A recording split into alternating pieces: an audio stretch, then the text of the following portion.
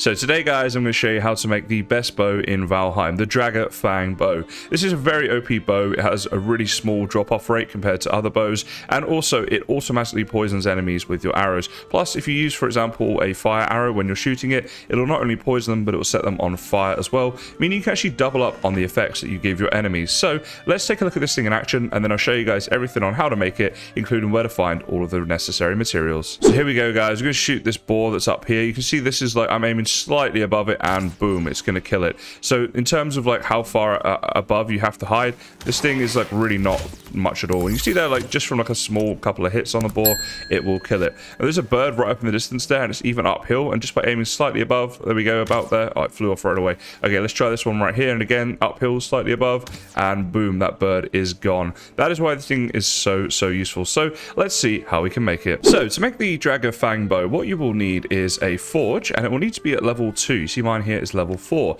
So once you've placed your forge, the way to upgrade it is if you get your hammer out and go into the crafting area, there's a number of different things that will say forge improvement underneath them. So you see you've got like the tool rack, the cooler, and the smith's anvil, and there's things like that that you can place nearby. You see I've placed them nearby here. So you're going to need to place down just one of them with your forge, because each one will add one level. That's why mine's on 4, because I've got the tool rack, the cooler, and the wheel thing, grinding wheel. That's it. And then what you need to do is obviously go to your forge, and the Dragur Fang, you see these materials right here, the ancient bark, silver, deer hide, and guck. So then simply hit craft right there, and boom, you've got yourself the Dragur Fang bow. Once you have the bow, it's good to upgrade it. So to upgrade it, you can go into the upgrade section of the forge, click on the fang, and then upgrade. You'll need the bark, silver, deer hide, and guck each time you upgrade. So we hit upgrade here. We're about to have ourselves a level 2 Dragur Fang. Now if we want to do this again, we'd now need 20 silver, and so on and so forth. So you need more materials each time in order to keep upgrading it. So you have to go out and grind out getting lots of silver and guck and ancient bark and that sort of stuff. But once it's fully upgraded, this is a seriously powerful bow. Okay, so 2 of the materials can actually be gotten from the swamp, and that is the guck, which you'll find on these guck sacks on trees like this. We're going to come on to that in a second,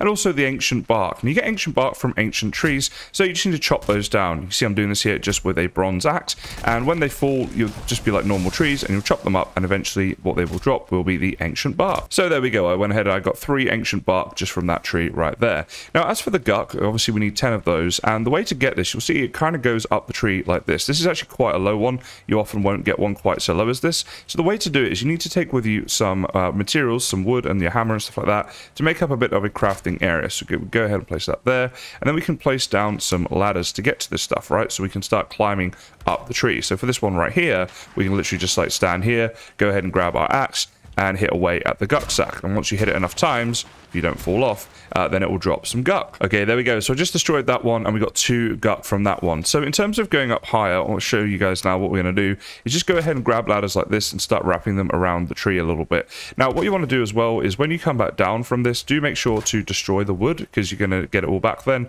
and it will mean you have to bring a lot less with you. So we're going to keep building up like this, and there we go. There's the next one.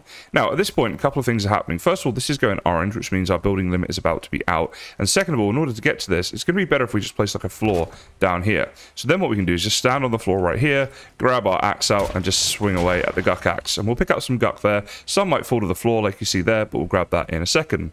But now what we've done as well is by placing this floor down, we've now got to like start again with our building in terms of like it's not going to fall down, whereas this was orange. If we placed another one, it'd be red. This one's good because this is attached to the tree, so it's got that foundational support. So again, we can go up here, and here's our next one. So we maybe like want to build up again. It's a little bit fiddly, but it's certainly doable. And then at this point, you can just place down a bit of floor, like, let's see, place a bit of floor like there. There we go. And, oh, don't do that, basically. Okay, so yeah, do be careful not to fall, but I got back up and I can swing away at this again, and we're just going to keep doing that all the way up the tree to get all of the guck that we need. Of course, you only need 10 for this bow, but you might need more guck for other things as well, right?